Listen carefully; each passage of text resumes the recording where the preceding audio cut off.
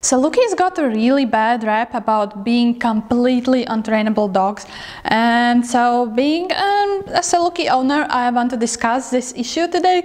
And I just want to say straight away, yes, it's really hard to train Saluki. Like there's no way I'm gonna disagree with the fact that it's really hard to train a Saluki. So if you're looking for a breed that's very easy to train, very easy like to just be with, and who picks up things just like basically reading your mind, Saluki is not for you. Definitely not. But I just really want to push back to the idea that Salukis are completely not trainable, because that's just not true. It's not true, guys. It's not true. Salukis can be trained. Salukis can be trained. Please hear me out. So I run agility with my Saluki. I've dabbled a little bit in the obedience rally with my Saluki, and I would be doing more of the obedience rally if I had more time, but I just want to dedicate more time to like my business and to the dog agility, and that's the reason why I'm not doing dog obedience rally, but I would be doing it still with my Saluki. And it was so much fun. Guys, it was so much fun, and it's so incredible to run with your Saluki agility. Like, come on, agility, Saluki, it's amazing. Hard, but amazing. Let's talk about the facts. Why are Salukis so hard to train, and why do people often think that they are completely untrainable? So the biggest issue with Salukis in my mind is that they're not food motivated. Even if your Saluki takes treats, which doesn't happen always, they won't die for them. They won't jump off the cliff for them. Not that I would ask my dog to jump off the cliff, but you know, there is that type of the dog who will do anything for a treat. Saluki is not one of them. Saluki is farthest away from that type of dog, and so yeah, it's really hard to train a dog that's not food motivated. And sometimes with Saluki you can get really unlucky, and you got not only not food motivated, but also Saluki who's not eating at all. Like, I don't know what sort of alien dogs are they, but they can live without food for incredible amounts of time, and they decide that on their own. Like, I'm really lucky. So Lamora isn't a picky eater. He eats his every dinner. He's asking for his dinner, and he also really likes treats, but on the other hand, it's not like he likes every type of treat, and it's also not like he'll take a treat in every situation. Like, if he's stressed, he sometimes won't take a treat. If something takes away his attention, he won't take a treat from me. And sometimes he just doesn't like the treats. And so I've experimented around and found favorite treats. You can check this video. I have some really delicious dog treat recipes there that my Saluki approves. But the thing is, you need to be really creative with your treats and with your rewards, and I think that's one of the biggest hurdles for training Salukis. Now, another thing actually depends on what do you mean when you say to train Saluki. Do you mean like for agility or house train, or maybe do some tricks? Because those are very different things, and so there are different levels that how hard will you find it. For example, Lamora was exceedingly easy to house train. Like, basically at 6 months age he had 0 accidents in house, and I just know I haven't had any since. But on the other hand, when he gets stressed, he can sometimes poop in the agility course. So, but that's a stress thing, and yeah, Salukis get stressed really easily. But then again, like, if you want to train Salukis for tricks, it can be done. It can absolutely be done. There are some people out there who are doing that. I know that in USA there are those trick titles, and there are several Salukis who have been titled in tricks. If you want to do agility, yeah, it gets really hard. I can tell you, like, it's not an easy going. Hello, Mio. Another reason why people might say that Salukis are not trainable is off-leash walks. And being off-leash with Saluki, look, it can be done, okay? I'm doing it almost every week. When I can, I'm doing it every week, and even more often than once per week. And I think it's really important for any dog to be off leash, but salukis have very, very strong prey drive, and so maybe some people might not have an access to a super like safe forest or safe meadow or safe beach where your saluki might be off leash. But it's also not like you can't train your saluki to be off leash. Yeah, I understand that not everyone has the options and the super safe places. I know that I'm privileged in this regard, but I also work my ass off to really, really train my saluki's recall, and I always take treats with me, and I always take some sort of toy, and there are things like, actually the whole being off leash with saluki is a separate theme for a separate video, so I'll just leave it off this video and I'll talk about it separately, because like it's a very long conversation. I don't want to like go babbling about it in this video. So let's return to the like general how hard is it to train saluki. Another reason why salukis get a bad rap for being untrainable is that they're often really sensitive to the point where maybe strangers can't touch them, or maybe if you lift your hand too quickly, like waving at someone, your saluki will be afraid. But that's not actually a really common occurrence. Salukis can actually have a really stable temperament.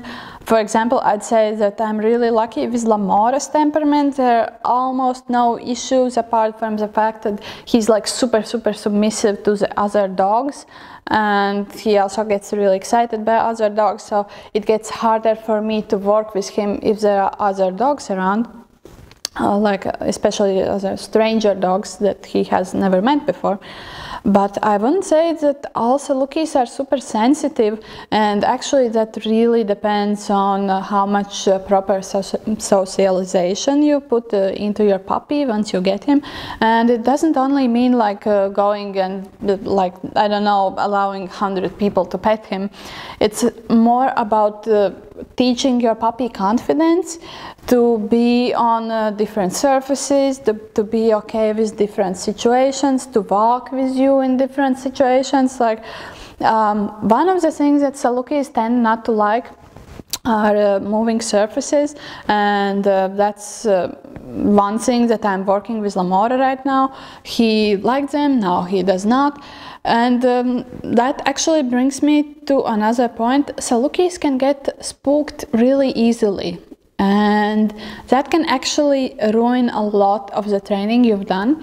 For example, with Lamora, since the first day I started agility with him, like I started agility with him like when he was, what, 5-6 months old, something like that, after I finished the puppy school. And so from the day one, with my trainer, we knew that the salukis tend to have like problems with seesaws and agility, and so from the day one, that was our #1 priority, to teach him to be okay with seesaws. And we took baby steps, like half a baby steps, quarter of a baby steps. We were super careful, and we had built such an amazing confidence for him. He was so amazing. He was going on the seesaw, he was laying down, and there were no problems with seesaws. I can tell you that 0 problems, until that one stupid day when we went into agility halls. There were new obstacles, like the seesaw and the dog walk were changed to different colors. And so I was sending Lamora to seesaw, and he was mistaken in his mind. He thought that he's going to the dog walk instead, and so he didn't realize that it's a seesaw. And he didn't realize that it will fall down midway, and he got really spooked because well, he got to the middle of the seesaw, it fell down, he jumped off, he went flying all over the place. He wasn't hurt or anything, he didn't even fall, I don't know, hard on the ground or anything, he didn't hit himself, nothing else happened, he just got spooked, and that's it. From that day he's not stepping on the seesaw, and I've spent what, a year and a half working on the issue, and he's still not stepping on the seesaw. So that's one thing about salukis, that yeah, you can spook them. They can get spooked really easily. It's nothing that I did. I did nothing wrong. This is just one of those terrible situations. It happened. I could do nothing about it at the moment. Lamora was simply mistaken, and well, I have to deal with the consequences. Well, that happens, and with salukis it maybe happens a bit more than with your usual dogs. I don't know. I don't have that much to compare. I have only a crazy terrier at home. So in general, salukis are not food motivated. They can be sensitive and they can be easily spooked, and their like general gene buildup just hasn't included the fact that they really want to work with a human. But on the other hand, they're like really attached to one human, and so with that one human they'll be wanting to do more. And I'm not the only one who is running agility with saluki. I'm not the only one who has tried dog obedience with saluki. So there are those people out there who can do that, and it's not actually that we are super lucky with our salukis. Like, yes, I do consider myself to be lucky with Lamora, and he's from the coursing kennel and stuff, but it's not like your average saluki can do that. It just takes a lot of work, a lot of creativity, and so I get really sad when I see that people say, oh, you can't train saluki to do anything, basically just couch potatoes and that's about it. It's just incredibly sad, because those are such powerful dogs that can do so much if you just put the work in him, her, your dog, your saluki. And I don't want to end on this really sad note about, oh, you know, saluki can do that and can do this, but super sensitive dogs, which to some people might sound really terrible. But I just want to say, like, if saluki is really your breed, if you can really understand your saluki, if you really connect with him, you can find ways to work with your saluki. It takes some creativity. It takes looking for a trainer who will really work with you and who will really look at the dog in front of you and who will work with that exact dog instead of some stereotypes about dogs or stereotypes about salukis in particular. And so you might need to find that one really tasty, crazy tasty treat for your dog. You might find like he's crazy for this one particular toy, and you know, knowing that it's a saluki, that toy maybe looks like some small dead animal, you know, whatever works. And you maybe need to build more confidence. You maybe need to work in less stressful environment. So I have to do more work with Lamora at home, where he feels really comfortable, and only then try to translate those skills to some more difficult environments. You need sometimes to give more time them to just adapt and they get used to new spaces and new stuff, new people. And sometimes you just need to have a sense of humor, because I'm not gonna tell you that your saluki will be 100% predictable if you just put enough work in him. That might never happen. But also, you just need to realize that salukis grow up very slowly. They mature extremely slowly, and so depending on with whom you talk, most people would say that salukis are adults only around somewhere when they're 3 years old. And so in general for dogs you would consider your dog to be adult around a year or year and a half, but for salukis 3 years is basically the first marker where you would even consider that dog an adult. And so that's the first point where you would consider, like, oh, he's maturing and you can do more stuff, and he's calming down, all the teenage bloopers are going away. And so, yeah, you need a lot of patience to work with your saluki. And you also need to understand that, well, not every training session will go your way. Like, for example, this one, agility training, it was kind of going my way, and then suddenly in the middle of the course, Lamora decided, okay, bye, I'm leaving, bye, I'm done.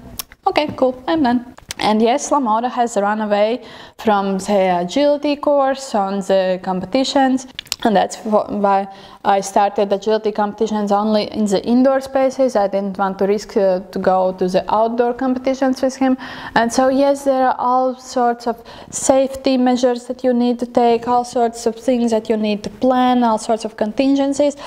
But it's not like it can't be done. And I know it sounds a lot. I know people. Come on, I know it sounds crazy. And when I tell other people like the level at that I'm working with my saluki, people do tend to consider me crazy. And actually I consider myself crazy, but what does that matter? We all know it's true. But the thing is, because I love him so much, because I understand him so much, because I connect with his thinking in such a level where I see myself a lot in him. It's not hard for me to do all those things. I find them easy. I find it easy to train my saluki despite all the work I have to put into him.